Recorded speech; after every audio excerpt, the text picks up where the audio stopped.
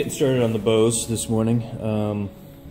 I started taking this hardware off the old one, and the bolts, well, there wasn't a whole lot left of them. Focus. Focus. Anyway, trust me, it was rusty. So, most of them broke off. The others were just really hard to get out. So I was worried, oh no, I don't have bolts that long enough that are standard, but on the new frame they're metric. So I didn't have to worry about that. So what I'm doing, before I wrap it all up in vinyl and make it pretty, I'm going to attach all the hardware and make sure it works as it's supposed to. Getting all the holes drilled for the hardware will be helpful. Even after, you know, I wrap it up, I think it'll be easier to do without the vinyl in place. So that's what I'm going to do right now.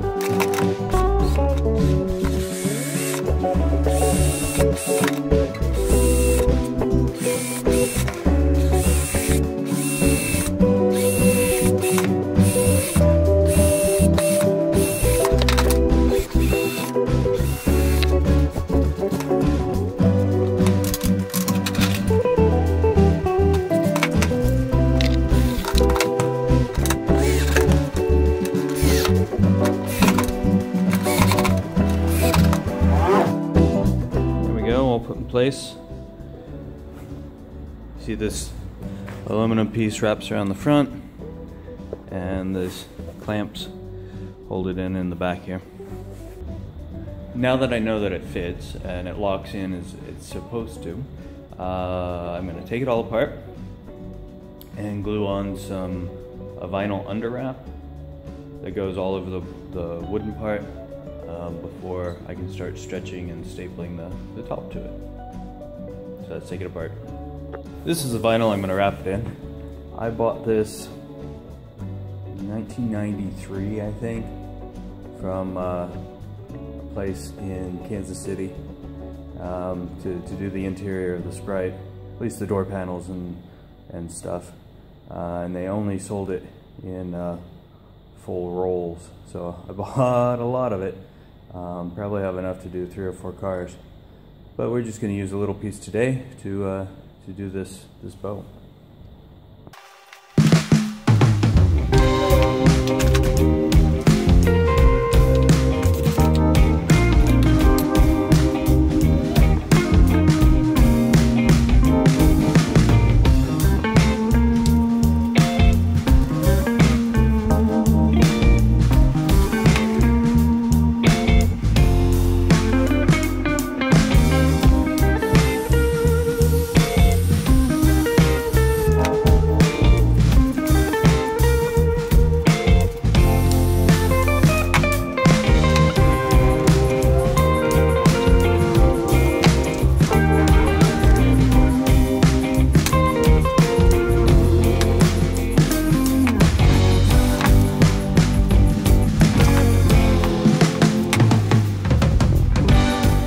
I hope you can see that in there. I've installed a heater. I got a nice tip from Major Scope about fitting the hood. He had also received this from somebody else, but basically it's to put in a heater in your car. I guess it's when you're installing the hood and you're not outside on a 90-degree day in the sun. But put a heater in your car, it'll heat up the vinyl up the top, and you'll be able to stretch it better, and when it cools down it'll be nice and tight. What I want to avoid though is what happened to me when once when I was driving around in the Sprite. I took this girl to the park in the Sprite on a sunny day, and thunderstorm came up. It got really cold and started to rain, and when it got really cold the top shrank and I wasn't able to, well, I guess I finally did, but it was really difficult to get the top back on because it was so cold. Anyway, so I want to avoid that. So you have to find that Goldilocks point, not too cold, not too hot, just right. So I've gone ahead and marked the center on both the top and on the bow, and I'm going to line those up and start in the middle, stretching and stapling as I go along. I just checked the other bow, and I was thinking this originally should wrap around and tuck under the aluminum piece, but the existing bow is just wrapped around and stapled and then cut off right along with the aluminum strip. So, which kind of makes sense, but I was thinking it would tuck under. And then it's going to get that strip that goes on top of it to hide the staples. So that's the plan. Now I have to put it into action. I have the heater running inside the car to warm up the top, and I know I showed you earlier that there were nails that came with the kit for the top, but I'm not going to use them. I'm going to use staples. Staples have a higher holding capacity. With nails, you have just what's around the head to hold the fabric, whereas with staples, you have the whole bridge between the 2 points to hold the fabric. It's a stronger fastener, so I'm going to go with that. It's also a heck of a lot easier, and you don't have a hammer swinging towards the windshield, if you know what I mean. So we're going to go with that. I have the center marked on both the bow and on the top, and we're going to pull it tight and put a staple in the middle.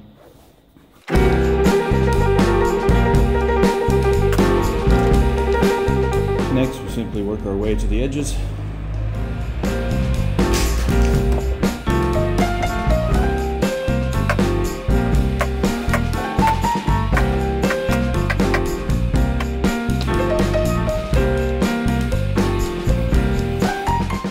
Now we're just filling in the staples in between.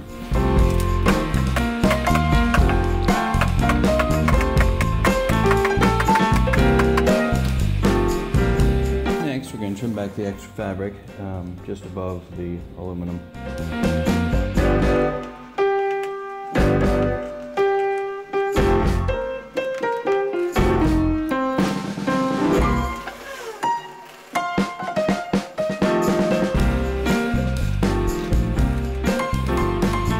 Yeah, so you see I haven't cut all the way to the edge yet. I haven't quite figured out what I'm going to do.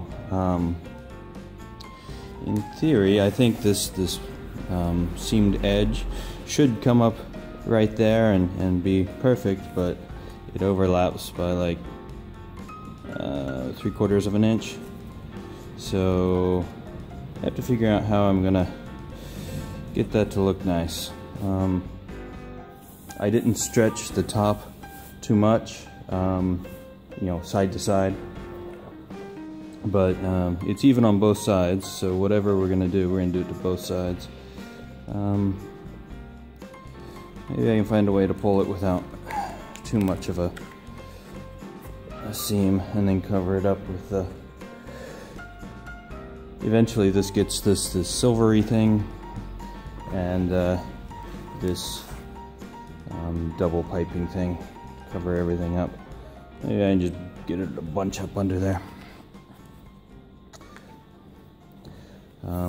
This, however, I want to go all the way down to the aluminum bit, so it covers the ragged edge. I'll trim up these extra hairs. So that's kind of what I'm going to fight with next.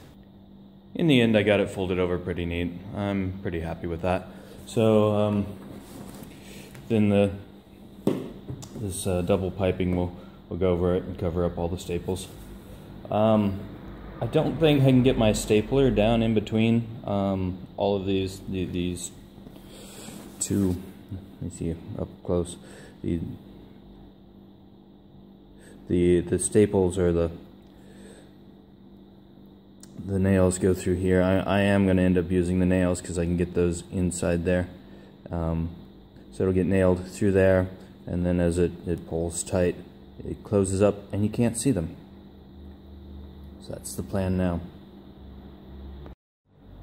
So to start with, I'm just tacking them in place, if you'll excuse the pun, about every 3 inches or so.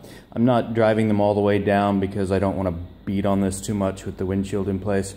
So once I get them all in and holding it in place, then I'll take it off and finish the job.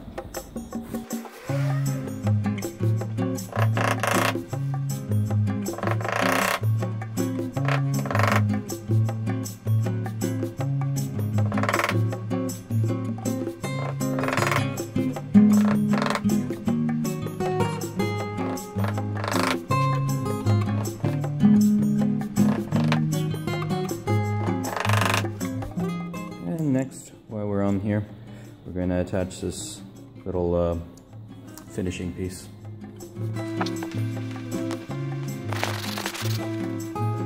It looks better with the top down, so I've folded it up. It fits behind this rear seat, all folded up, and then the frame kind of fits around and sticks out a little bit, like that. Then you put the tonneau cover on and nobody knows it's there. Nobody knows there's back seats.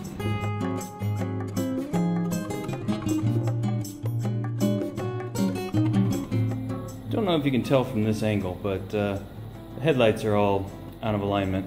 It wasn't too long ago I had the rings off, spent an hour putting them back on, so I thought I'd do it again, and this time align the headlights.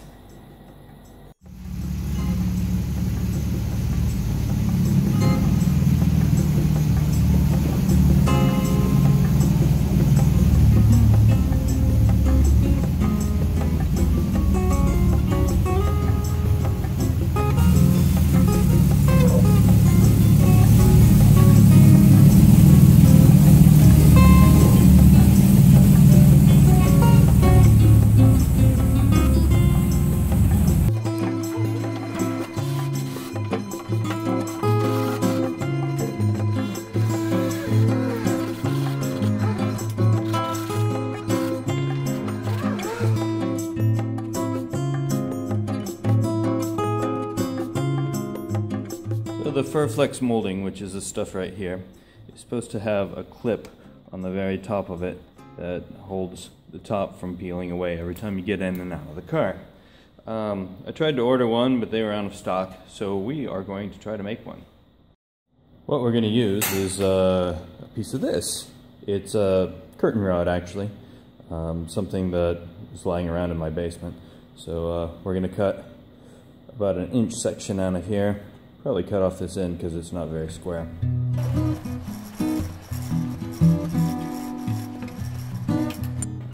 Now we got the piece we want, and because of the pipe cutter, the ends are slightly pushed in, which I think I'm going to consider that a good thing for this. Now we're going to put it in the vise and squish it down till it's an oval instead of round. The oval is closer to the shape of what we want.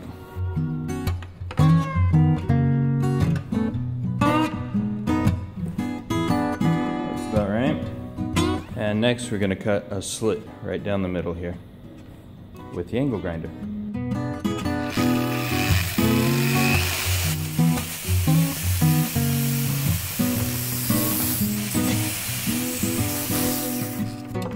Now hopefully I'll quit knocking it off.